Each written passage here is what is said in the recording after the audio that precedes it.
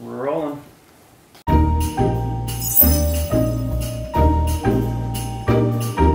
Welcome to the 4th day of the 25 days of Christmas. Today, we've got something super fun. We are gonna be DIYing our very own felt stockings. For this one, all you guys are gonna need is 2 different types of felts. You want one, which will be your main stocking in a cream color, 100% wool felt. It's kind of pricey, but it's totally worth it. You only need like half a yard. You're also going to need some white felt. You can get the cheaper synthetic kind. You're gonna need some mini scissors, some pins, some ribbon, some fabric glue. You want your Santa stocking stencil, some other stencils that you want to decorate your stocking with. I recommend using a sewing machine because hand stitching this would take a very long time. So we'll use a sewing machine and an iron. Let's get started. Woo!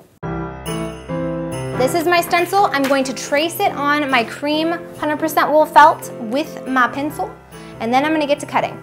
Tip, because you need 2 pieces, have them folded, have 2 pieces of felt folded in half. That way you only have to trace once and only have to cut once.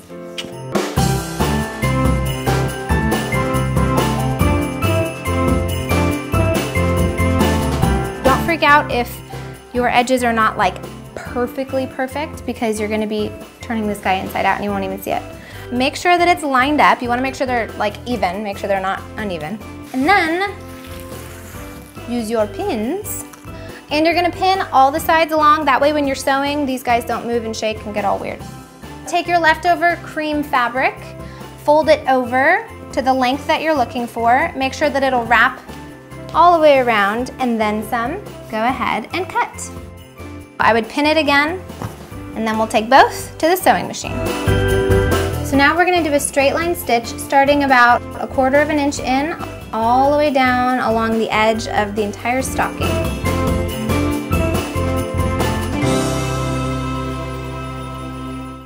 You're gonna turn this guy inside out once you're done sewing it. We've got a nice little ribbon, that way you guys can hang it on your mantle.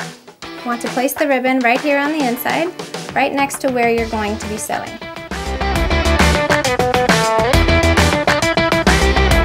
Look at what you got. I'm making one for my mother and for myself. You want to print out the letter of your name and a couple decorations. So we're going to cut them out, we're going to trace them on the white felt, and then we're going to glue those to the stocking.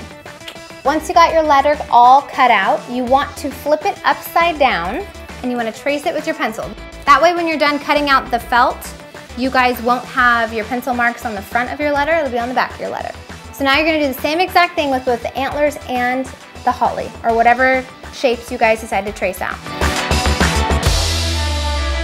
Then you want to position all of your letter and your shapes onto the cuff, and then go ahead and use your fabric glue and glue them down.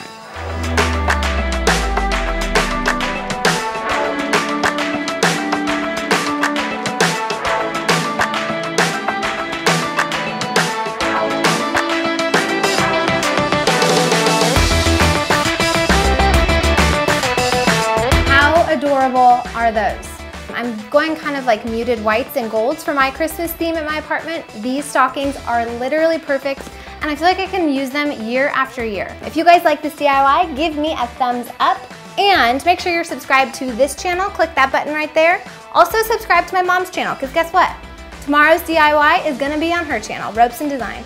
So click this box right over here, that way you guys can check out that channel, and you will never miss a single DIY or video of the 25 days of Christmas. You don't want to miss them. They're gonna be awesome. Thanks for watching, you guys. Leave me a comment if y'all like this, and I'll see you next week. Bye-bye.